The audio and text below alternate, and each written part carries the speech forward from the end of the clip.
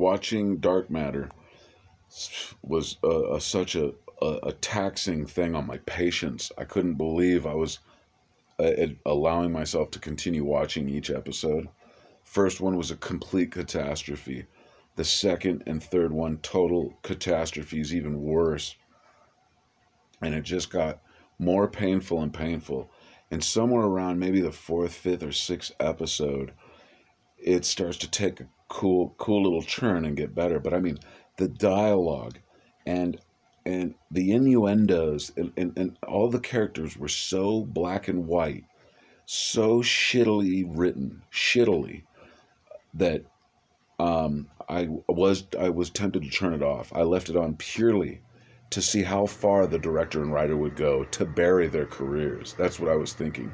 How bad are you guys going to let this get, this piece of shit show of yours? The only reason I gave it a shot was because it has the black dude from 24 in it. I love him. So, but the whole time I was thinking, how embarrassing for him to have to be in a show with these nobodies and this disgraceful show. And the music was shitty. The special effects were like crap from the 80s, dude. It was really, really fucking bad.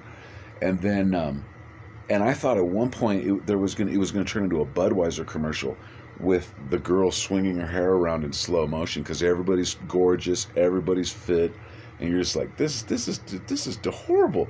And then, and just a disgrace. But then all of a sudden, halfway through season one, he starts hearing some cool industrial music. You start getting into their individual plots, and the writing gets better. And then by the second season, dude, they're not fucking around. It's up there with Firefly. Like, I mean, in terms of production value, in terms of special effects. Special effects in Firefly, I think, were better, way better than this. But by the second season of this, you're okay with it.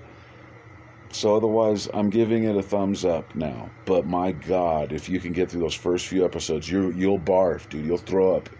You'll want to self-harm yourself, thinking that people out there really write like this. It was like a porn, dude. It was like the dialogue you would hear in a porno. It was so bad. Anyway, I'm okay with it now.